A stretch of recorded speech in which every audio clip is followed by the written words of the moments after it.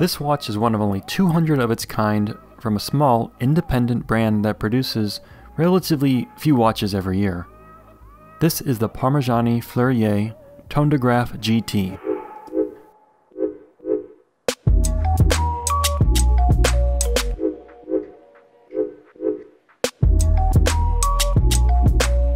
This is my first experience with any Parmigiani watch. I've seen them in a store or two, but as someone who has neither the style nor the budget for a high horology dress watch, I never paid much attention. But it wasn't because any lack of respect. A quick glance at any Parmigiani watch tells you quite a lot about the brand. Parmigiani watches are elegant, meticulously crafted, and have their own distinct design language. It's a language that is both present and evolving with this Tondagraph GT. Parmigiani Fleurier was founded in 1996 by Michel Parmigiani after his decades of experience and training in traditional Swiss watchmaking. The brand quickly began winning accolades and awards like Watch of the Year award for the Bugatti Type 370, a watch that seems to have inspired other indie brands to push boundaries in similar ways.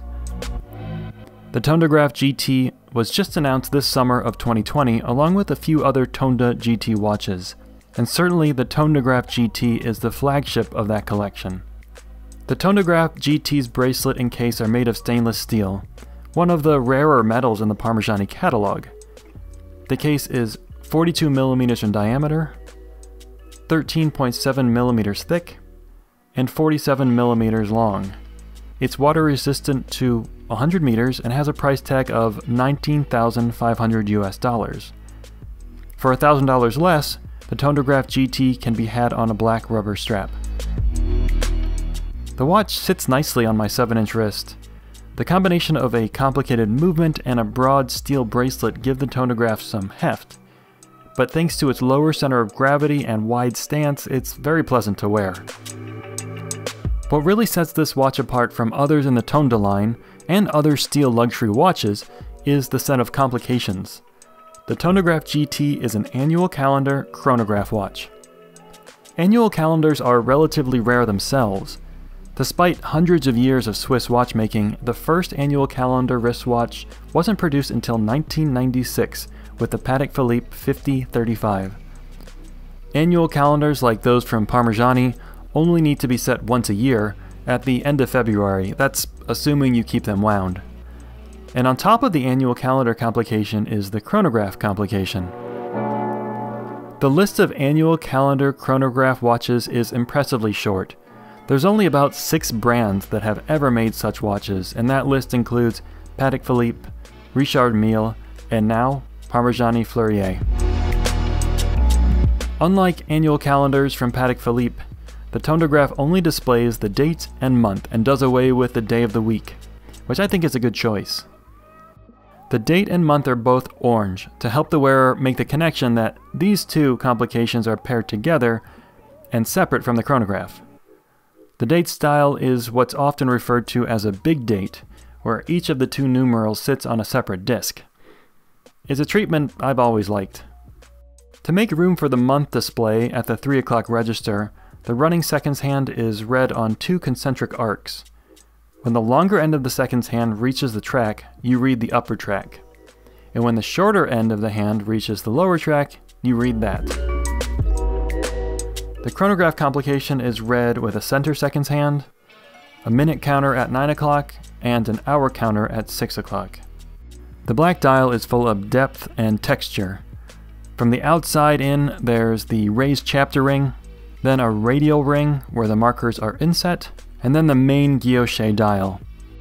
The dial texture with the big date immediately remind me of the 2nd generation Vacheron Constantin overseas chronograph, which I used to have. Maybe that's no coincidence. This Parmigiani watch was designed in partnership with Dino Modolo, one of the designers of the original overseas. And it is tempting to compare the Tondagraph GT to other luxury steel watches with integrated bracelets. I've had several Royal Oaks, a Nautilus, and 2 overseas. But despite the design collaboration, I think this Tondagraph is nothing like those watches, and I don't really see an overt attempt to mimic them.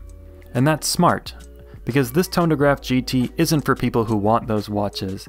I think it's a watch for people who want to lead and not follow. I think it's for people who have their own taste, and who have the confidence and knowledge to spend $20K on a watch that isn't a trending hashtag. The differentiator for me is clearly the design of the Tondagraph GT. It's very Parmigiani and very un-Gerald-Genta.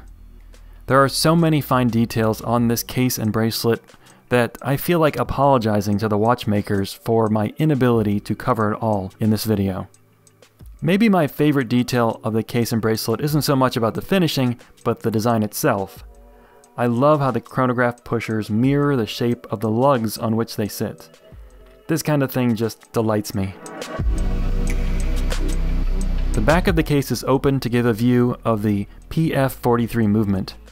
And I'm glad, because it'd be a shame to hide a movement that looked this good, with its finishing and 22 karat rose gold rotor and a glimpse of just a few of its 433 parts.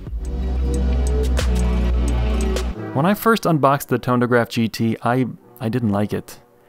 Despite knowing the expertise and thought that went into it, I initially was put off by the design. That feeling lasted all of 30 minutes. It didn't take long for me to find myself staring admiringly at my wrist.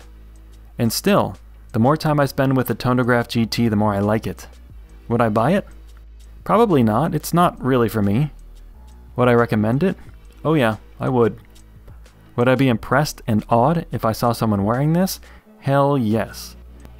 If you know yourself, your style, and horology enough to buy this watch, you've earned my respect. And so has Parmigiani Fleurier.